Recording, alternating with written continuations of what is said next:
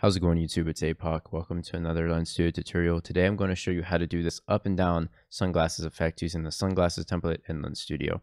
It's way easier than it looks. I have a script that's going to help you out a lot. For just a quick overview of how it's done, if you don't want to watch the whole video and you're a bit of an advanced user, you can just go here to our tweens and look and see that I have these tweens set up. So there's a move tween, a rotate tween, and a tween chain for both of those. It's running all at once. It's moving up 6 on the Y, rotating -40 on the X, inverting that for down back to zeroed out. The controller is just calling those tween chains, and the script looks like this, and you can find it in the description. All right, let's get into a new project here to start from scratch. So we're going to go to sunglasses template and discard this one. All right, once you're in the template, you'll see you should have this controller open. If not, just click here and you'll see it in the inspector. So the first thing you want to do is choose your frame type, because we're going to need to use this for the rest of the tutorial. So make sure you know which one you want to start with. I'm going to go with aviators. They're just my favorite. So we're going to go with that. Just make sure you have your frame type changed to that. Now click down here below your object so you don't have any objects selected. And we're going to add a new object, an empty one. Then below that, we're going to add another child object, and these are going to store our tweens. We're going to call this one our tweens, and we're going to start making the up tweens. So now we need to add in our tween manager. I should have said do this first, my apologies, but go to add new, hover over helper scripts, tween manager. Give it a second to load in here, and you'll see some stuff pop up on the screen. That's how you know it's added. Just delete the examples that are underneath that. So you just click the arrow next to it. Now move this up above our tweens. This is why you should have added it in first. You would have saved yourself this step, but make sure it's above our tweens, otherwise it's not going to work. Now in our tweens, under the up tweens, we're going to add a component, script, add script, go to underneath tween, tween types, tween transform. It's going to be our move.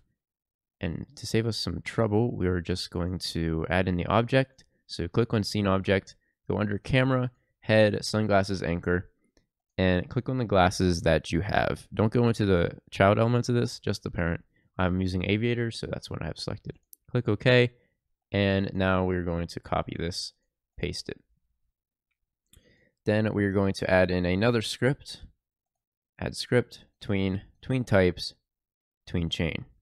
This is going to connect these two. Now you want to name this one glasses underscore move and change this from a from to just 2. Change this to 2 as well. This one is moving us up and down, so I'll play it automatically and loop it for you just to show you what's happening. It's going to move it up about 6. I find that's a pretty good one. You can obviously play with these numbers yourself, and the time. If you do a really fast time, it's going to go much faster the shorter the time is. So change it back to 1 second. I think that looks pretty good. And uncheck play automatically and turn off the loop. Same down here. We're going to name this one glasses underscore rotate though, and change this from move to rotate, the type from move to rotate. I'm going to loop it so we can see what's happening, and I'm going to do -40 as I find that looks pretty good. You can play with these values yourself as well, and you can see this looks pretty good there, and obviously you can play with the time here as well. So we're just going to uncheck play automatically again, loop type none. Now for your tween chain, we're going to call this glasses underscore up, and our scene object is actually where these tweens are. So we have to go to our up tweens for this one. Make sure you check all at once so they're all playing at once, and we're going to add in 2 values here. 1, 2. Glasses underscore move is our movement one, and glasses underscore rotate is our rotation tween. You get the names from here. So now that they're playing all at once, you can see when it's playing automatically, it does it. We're going to loop it a little bit, and you can see that's what it looks like. You can actually do ping pong here, and I'll show you what it's going to look like coming down as well. But you want to make sure this is set to none and play automatically is off. Cool. Now you just want to duplicate this and rename this to down tweens. Sorry if I'm going a little fast as well. If you need to pause the video, feel free to. So now we're going to change this to 0. We're going to zero everything out. Just make everything you change 0. So the end here is 0. 0, and change this to glasses underscore down. Now, if you play automatically, nothing's going to happen because everything's already at 0. So you just have to trust me this is going to work. And click down here again so nothing shows up in the inspector. If nothing's selected, add another object. This one we're going to rename to controller. If you want, you can name it anything, and add a component, script, add script, and add a new script this time. Click on that script so you open up this code editor if you want to paste it in, or you could have just dragged the script from the description into the Lens Studio. So now I'm going to paste in our script that I made.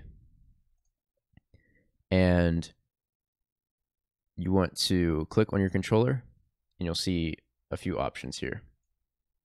The up object is up tweens, down is down tweens, tween name are the tween chain names. So on this one, it's glasses underscore down, that one's glasses up. So all we have to do is, add these in. So we have up tweens, and then we have down tweens.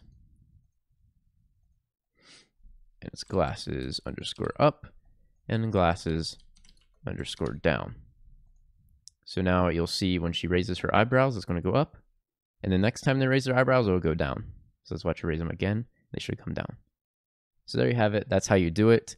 If you want to edit any of the values, the script is editing no values really. It's just simply calling those two tweens on the eyebrow raise event. So you don't have to worry about any values getting interfered with the script. And that's it. Thank you guys so much for watching, and I hope you enjoyed. If you have any questions, or you think I went a little too fast and you want me to redo the tutorial, go ahead and comment that down below. And yeah, any requests for future tutorials, drop them in the comments below as well. Thanks for watching. I'm Apoc. Goodbye.